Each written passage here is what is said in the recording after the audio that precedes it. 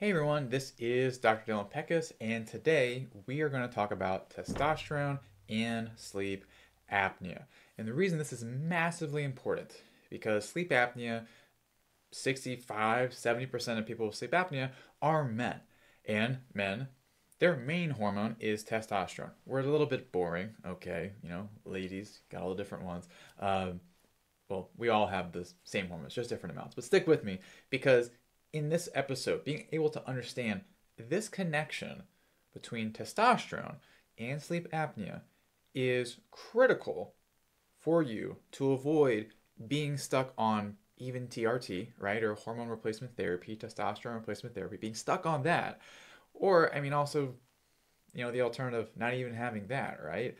Going through life, or just like so many days, where there's just being even more tired, struggling with weight, not being able to maintain muscle mass, and libido taking a toll as well. Because the understanding of this can take you from dealing with that to being able to be just easily going through days like you used to. Because testosterone, especially for men, that is what allows us to be vital. Okay, there's a lot of other factors, but testosterone, this is why TRT and HRT sound so attractive, right? Because you just do that and everything's just rainbows and unicorns and everything's fine.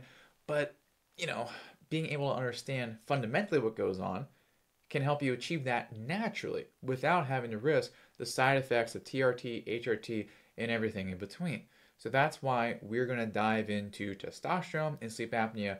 What is the relationship between these two? Does sleep apnea, does that cause low testosterone, or does low testosterone cause sleep apnea, or does taking TRT, does that hurt sleep apnea? Does it help sleep apnea? These are all really important questions you need to be able to answer under your own knowledge. That's why we're going to give you that knowledge here today, okay? So, when we're thinking about this relationship, you need to understand kind of the current thinking. And if this is your thinking, you don't worry. We'll move through this and give you some new good viewpoints on this here. Okay. And as we're going through this right now will be a great time. Comment below and let me know, like, what do you want to know about this topic? What are your questions? Because when I see that, whether I answer directly in this episode or I just circle back around to the comments to help you out, either way, you win here. All right. So go ahead and type those into the comments below. Okay. So now, testosterone. We are told, okay, predominantly this is the message you will get in a doctor's office. Sleep apnea and low T just happen at the same time, okay? And sleep apnea may cause low T, okay? We'll get into the relationship a little bit. It's not that simple. But either way, we have a solution. Whether it's an injection, a pellet, putting cream on certain places that should not be seen in a public place unless you want to end up in prison, it's a solution, right? But the moment we get seduced into the thinking of, I call it gas station medicine, which is, oh, this thing is low, this hormone is low, let's go ahead and just fill it in. Yes, you will have some positive benefit in the short term. You absolutely will. Don't get me wrong. You will feel a bump in function. But at what cost? Because not only will testosterone supplementation or getting it from an exogenous source, medication, etc., that will shut down your body's own natural production of testosterone, okay? And you may think, what the heck do I care? I'm just getting it from a different source. But here's the thing. When you take testosterone in an artificial format, this will cause massive problems because it doesn't behave like normal testosterone, okay? Normal testosterone should go up in the morning, okay, and then go down as the day goes on.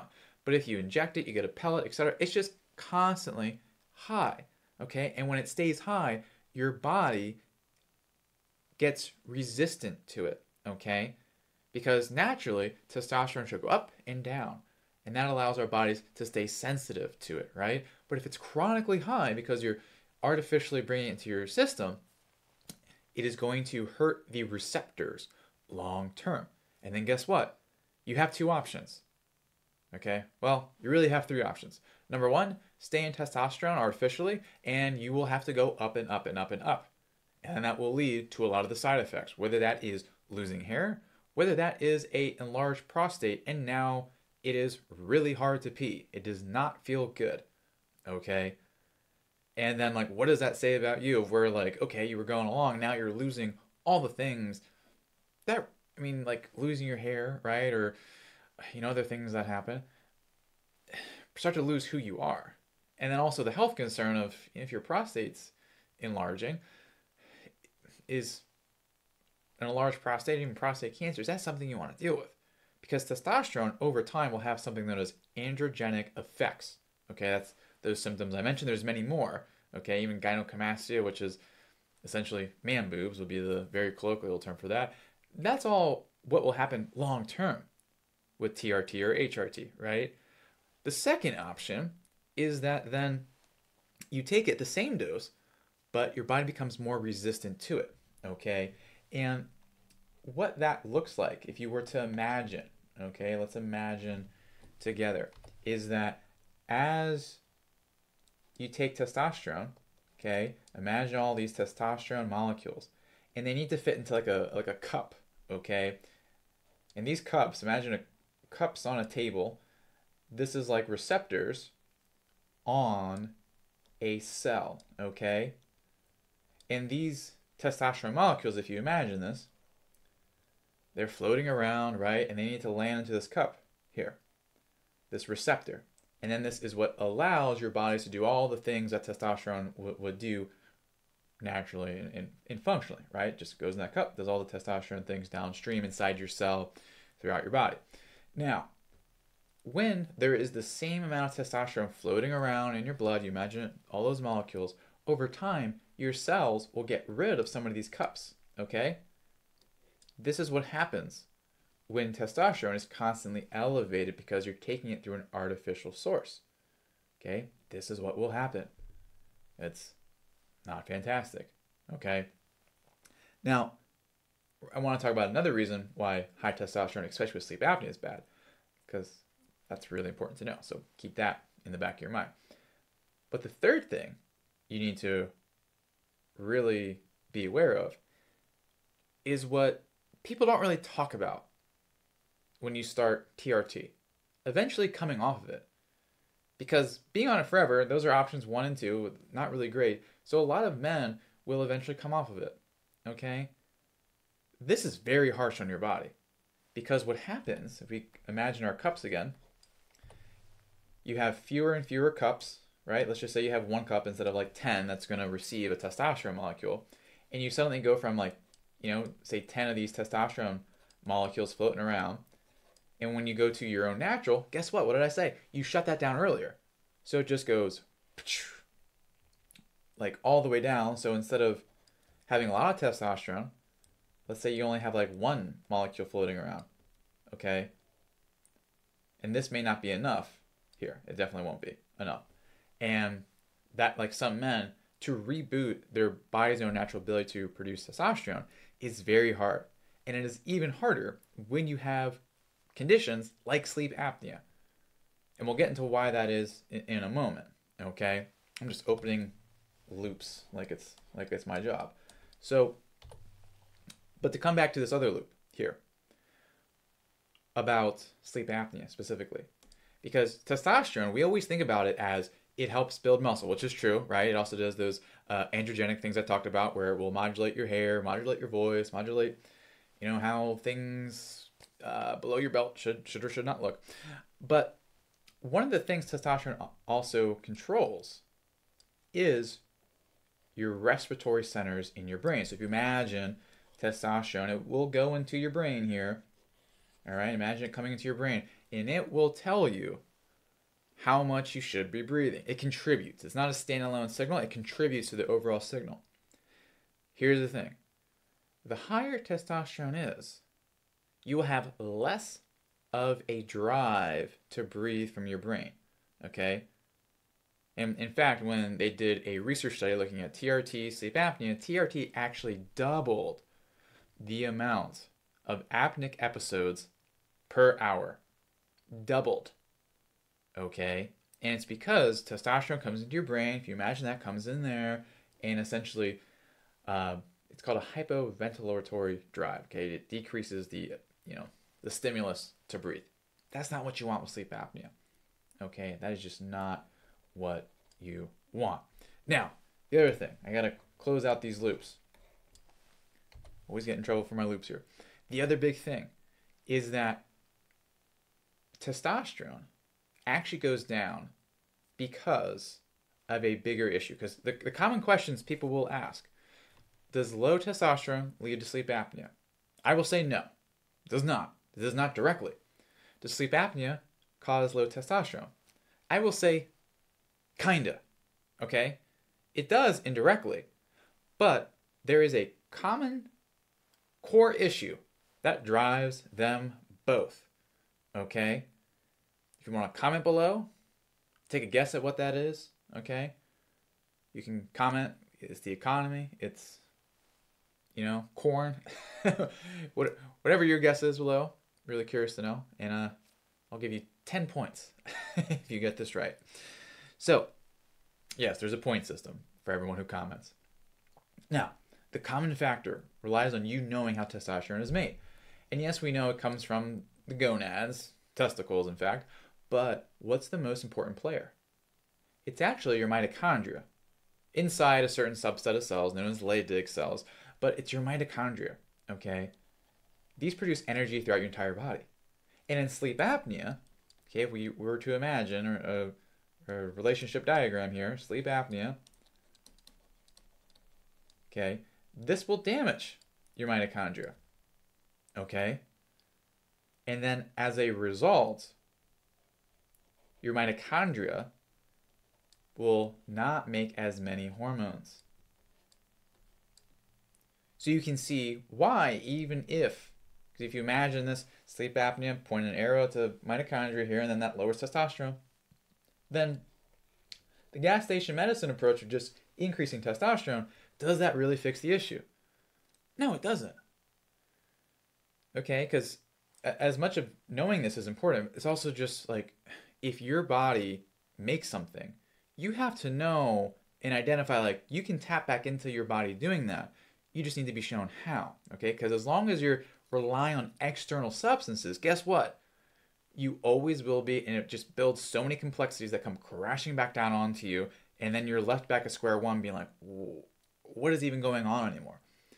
And then that leaves you in your life just like so focused in on your health, and you're missing out on the things like right in front of you in your life, whether it's at work or at home, because you're just so focused on this thing because it's not being addressed properly because of this conventional sick care model of the pill for this, an injection for that. Okay, that's not who you want to be. Okay, so that's why really the way you want to focus in on is at this core factor here with your mitochondria. Okay, and yes, of course, with your sleep apnea, because these are related, right? Not breathing at night, not sleeping well, will affect your mitochondria, and guess what? Bad mitochondria then lead to a negative feedback loop. That is, it makes your sleep apnea worse. Okay, so that's why when people are like asking, oh, should I take TRT? I think I already answered that. Yeah.